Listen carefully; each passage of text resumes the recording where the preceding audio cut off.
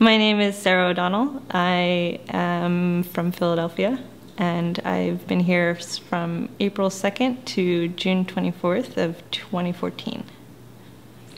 My practice is kind of an exploratory one, I think. I work with a lot of different mediums, so photography, installation, video, a lot of light-based and projection work, and it's largely, I think, often responding to spaces and sort of feeling my way through ideas, either responding to what the medium can do or what the space can do. It started with the title, which was No Man is an Island, Lost at Sea.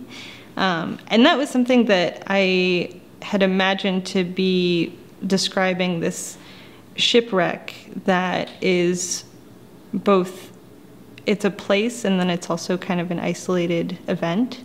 I wanted to take an existing sailboat and cut it at a pretty extreme angle so that it would be sort of leaning off to one side, treating the floor as if it's the waterline, and really kind of creating like a shipwreck within an interior space. And was so excited to be able to actually make the project that I'd proposed, which did take a lot of legwork. It was like locating a boat in Nebraska, finding someone who's willing to donate, you know, a pretty good sized boat to me to put a huge hole in it was, I think, kind of asking a lot, but I was actually pretty stunned by the generosity of people here and ended up with 3 different boats to choose from, which was pretty exciting.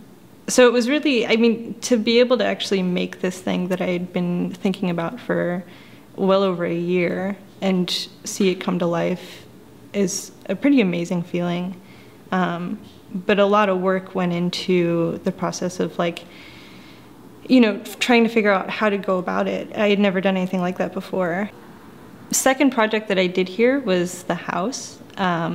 And that was a project that I was not expecting to do at all. It was, I think, maybe the nice bonus of building the boat, finishing that project, and the whole thing actually going a lot quicker than I'd expected. And so the house came about somewhat slowly. I think it revealed itself to me. I had seen, when I was in Utah last winter, this small valley just outside of Provo that had experienced a mudslide, I think over 10 years ago. And there were houses still there that were sort of half buried in mud. And at that point it had grown, you know, plants had grown up around them. But that image really stuck with me. And then when I was here in Omaha, I went up the street to the candy shop / thrift store.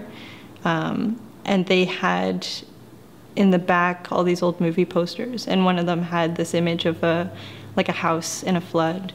And I found it, and it kind of just made enough of a connection where it was sort of this feeling of like, oh, that's that thing that I saw, and now I need to build it. Like it wasn't such a eureka moment as much as it was just sort of like, oh, this is what I have to do now.